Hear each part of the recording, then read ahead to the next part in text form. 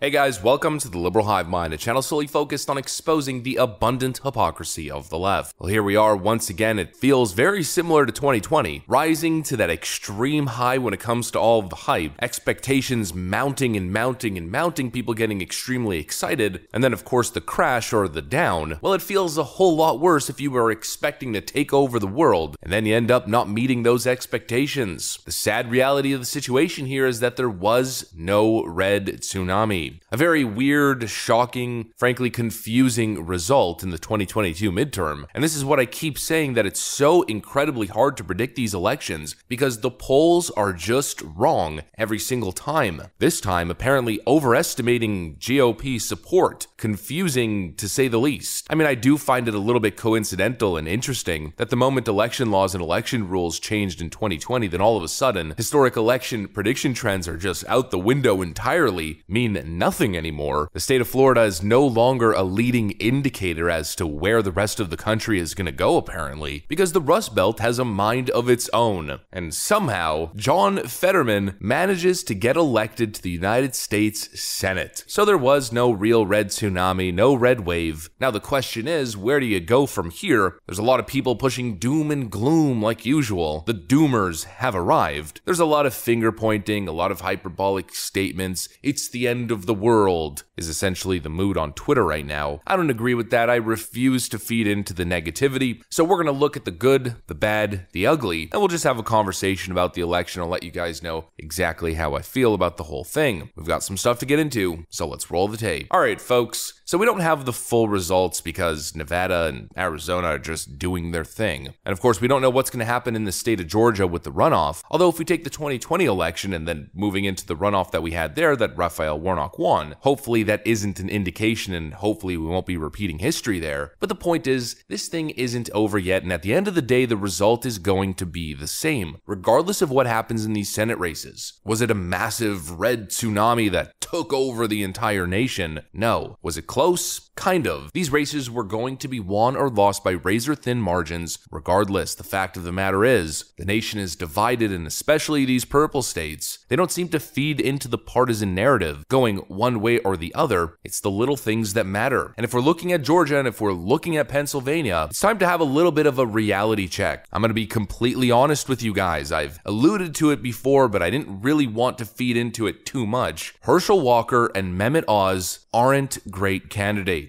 I've said it before. Herschel Walker isn't the most eloquent speaker. He doesn't have great political experience. He's an athlete. He's famous in the state, absolutely. Is he a strong campaigner and a strong politician? I wouldn't go as far to make that claim. Republicans did well in Georgia. Brian Kemp absolutely destroyed Stacey Abrams. Herschel Walker lagged behind. That's an indication of him not being a strong candidate. If we look at the Pennsylvania race, we've been worried about Mehmet Oz since the start. The person that I was rallying behind, I think with a lot of you guys, was Kathy Barnett. The media establishment came swooping in, destroyed Kathy Barnett. Donald Trump refused to endorse her, and so people were stuck with Mehmet Oz. And so towards the end, you kind of had to become an Oz stan. You had to push the guy because you didn't have any choice. But we maintained throughout the months that he was a weak campaigner, a weak candidate. He didn't have a good grasp on the issues. He came off unlikable, unrelatable, and to be honest, his debate performance was okay, but considering the fact that he was going against John Fetterman, who couldn't string coherent sentences together, it wasn't as good as it should have been. And that is the simple fact here. Mehmet Oz lost to John Fetterman. The GOP is not going to win without strong candidates. The candidates make the difference. A lot of people are blaming Donald Trump for the loss in Pennsylvania, but at the end of the day, I don't think Donald Trump had anything to do with this election. He had something to do with it, but he had a small effect. His endorsement track record is still pretty pristine. This wasn't a referendum on Donald Trump like the media is trying to convince you. If anything, I'm seeing the opposite. Mehmet Oz was unable to pull in working class voters in Pennsylvania. That's why he lost. Mehmet Oz is less popular in PA than Donald Trump is. The losses sustained in the midterm election are on a by-candidate basis. The issue is not Donald Trump. The issue is the campaigning, where Mitch McConnell is sending dollars, where the GOP is investing fundraising funds. And and the messaging platform that they're packaging. There's no excuses here. It's not time to doom and gloom. It's the time to pick stronger candidates in these most important races. And it's time to start putting together a strong political message. You know, kind of akin to what Donald Trump did in 2016. And of course, what Ron DeSantis is doing in the state of Florida. By the way, winning by 19 points in the former purple state of Florida on a very Trump-style political messaging campaign. The issue is not Donald Trump. The issue is talent. If the GOP doesn't come out swinging with extremely strong candidates who are absolutely coherent and on the ball with the issues, Democrats will win by virtue, because Democrats control culture, and we're learning that's a whole lot more powerful than anything else. And so it's time to learn and move forward, not to sulk and cry and whine. It's time to figure out how to win. And look, it's not the end of the world. Was it the result that people were looking for? No. Was it a terrible result? Not exactly. Even if the Democrats win a slight Senate majority, whether they get the 50-50 split with the VP tiebreaker, or if they win the runoff and defeat Herschel Walker and get 51 seats, again, we have no idea what's going to happen. Nevada looks like the Republicans are about to win it, but of course, it's taking forever for the mail-in ballots to be counted. We don't know what's going on there. Arizona, we have absolutely no idea. We're flying totally blind. But even if the Democrats win or retain the Senate, it seems like the Republicans are going to win a majority in the House, whether it's a more slim majority than expected. It doesn't matter. The point is, they could stand in the way of Joe Biden's legislative agenda. And now is not the time for infighting. I mean, that's a big reason why we saw the result yesterday that we saw in the first place. The fact that there's an ongoing mutiny in the Republican Party. People like Liz Cheney actively campaigning against Republicans in a major election. I mean, that's not a good look. And now the GOP establishment wants to continue this ridiculous fight. Now is not the time for infighting or to be negative. Now is the time to rally behind a coherent, consistent message, a platform, because we have direct proof that that is exactly what wins elections. In fact, that is exactly what changes the electoral map moving forward for generations. Ron DeSantis is proof of that in Florida. And if Kari Lake wins, Kari Lake can do the same thing in Arizona. The infighting and the blame game has to stop. And the GOP has to get their head out of their behind, not attack Donald Trump, but figure out what Donald Trump did in 2016 to win the working class vote. Because that's the missing piece of the puzzle. That's why Democrats are capturing the Rust Belt. But anyways, hopefully this video was semi-coherent. Hopefully I got my point across. You guys know me, I'm never gonna push any doom, any gloom. I'm gonna keep it positive, always moving forward, looking at what the issues are. You know, to grow as a human being, you have to break yourself down and build yourself back up. Look at yourself, warts and all your faults, fix your issues, fix the issues, move forward, and always focus on improving. It wasn't the red tsunami people were hoping for. It wasn't a blue wave either. It was kind of just,